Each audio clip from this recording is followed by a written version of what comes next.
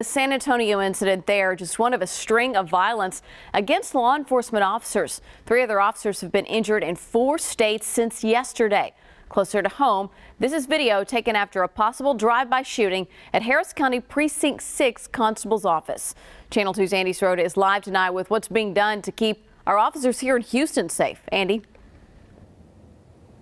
Lauren, every time something horrific like this happens, it is a wake-up call for police officers. Our men and women in uniform who are out there protecting and serving, they will be the first to tell you, you can never stress enough the importance of officer safety. Tonight, that message carries with it a deeper meaning, a greater sense of urgency at roll calls at police departments all across the Houston area.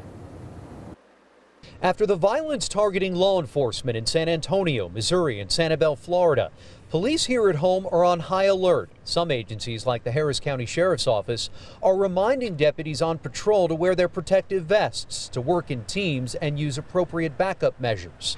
The Houston Police Department is also allowing patrol officers to partner up. We always believe that 2 officers are safer than 1, especially on traffic stops where one has to have the focus on the violator while the other person can focus on the surroundings. Many are pairing up, especially those working the evening and night shifts. Harris County Precinct 6 deputy constables are also working in pairs while patrolling certain neighborhoods. Tonight they appear to be the target of what looks like a drive-by shooting.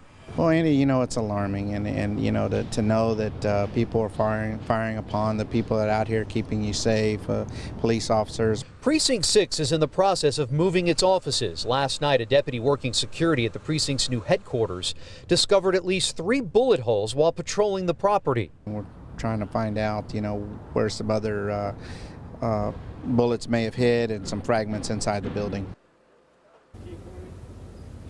And you are looking at one of at least 3 bullet holes. Precinct 6 tonight looking for any witnesses who may have heard the gunshots. They believe this happened sometime between Thursday and Sunday. This building does have surveillance cameras, but it is still under construction. They don't believe those cameras captured anything. Reporting live tonight from the East End, Andy Sirota, KPRC, Channel 2 News.